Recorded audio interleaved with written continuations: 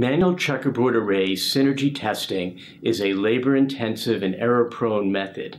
In contrast, our automated inkjet printer-based checkerboard method dramatically improves speed, accuracy, and throughput.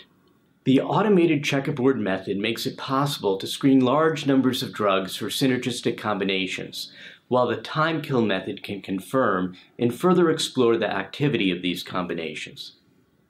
Novel antibiotic discovery is not keeping pace with the spread of resistance, but the investigation of synergistic combinations offers a possibility for salvaging existing drugs to treat resistant bacteria. Although we demonstrate this technique with antibacterials, it could also be used with other classes of antimicrobials, or even for different types of combination drug or compound testing. In this video, we demonstrate an automated checkerboard array method and a manual time-kill method. We suggest performing checkerboard array studies first to identify promising combinations, then investigating these further with time-kill studies.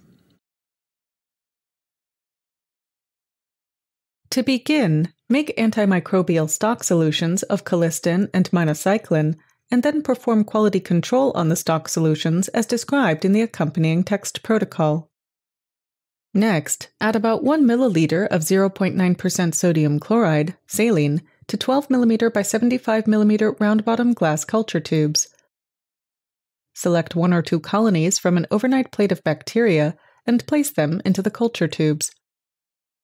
Vortex the tubes gently to suspend the bacteria in the solution. Check the concentration of bacteria using a McFarland reader. Adjust the concentration by adding more saline or more bacteria to achieve a 0.5 McFarland turbidity reading. Then, dilute the bacteria 1 to 300 by